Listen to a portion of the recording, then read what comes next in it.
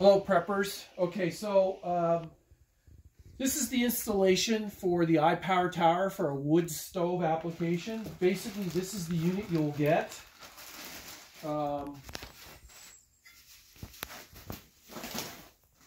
As you can see, it comes with a DC to DC controller.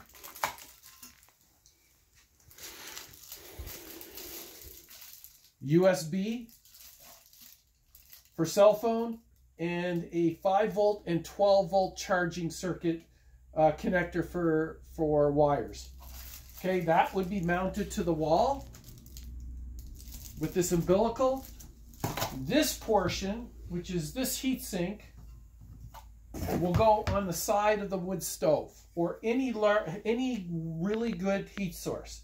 And as you can see, the cutout is 2 3/4 of an inch by 4 inches. That's the cutout that you need to put on your stove. What that allows to do is the hot side of the heatsink to penetrate the gases. And as you can see, this overlapping portion here covers the flange, creates a flange and covers it. Now you can put a bead of silicone here and a bead of silicone here.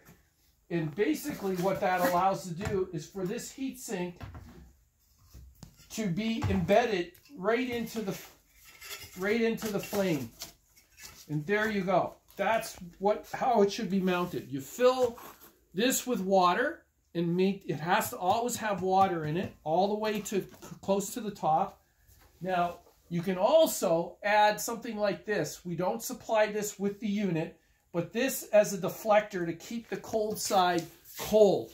And this will deflect the heat back. So you could use a metal plate or anything like that, or an insulated plate that reflects the heat back. And this maintains a hot side and a cold side. And that's the critical part of this technology.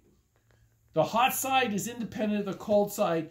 The only link there is are the modules that are sandwiched between here. That's what you want to create. 2 different zones, cold, hot. And that's really all there is. Now, as far as this is concerned, you have a 5 volt, which is the same circuit as the 5 volt USB for 5 volt lighting, but you also have an external battery and a ground. That external battery is your red wire for your DC circuit. As you can see, there's only 2 wires here. This is a DC system. There's a red wire, positive, black wire, negative.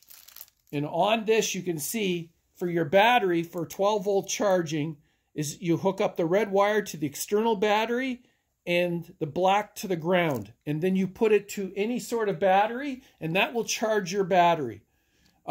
If it's a 12 volt. If it's a 1.2, it will still work. This circuit is a current-driven circuit, so it's not voltage-driven. So whatever voltage you put into it, whatever your load is, doesn't matter. This will accept anything from 1.2 volt rechargeable batteries all the way up to 20 volt batteries for something like this. So if you have a charger for something like this, for this kind of power tool battery, and it's a 20 volt charger, you can put this in and take the input 2 wires out of this and charge this battery through this circuit. So any battery you have really can charge on this. You just have to do the wiring properly in order to hook this up.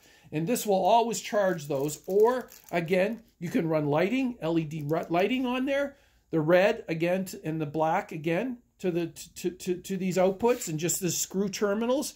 Or any other load, a radio, lighting, any type of load that you want to do, you can use with this system. Okay, and that's as simple as it gets.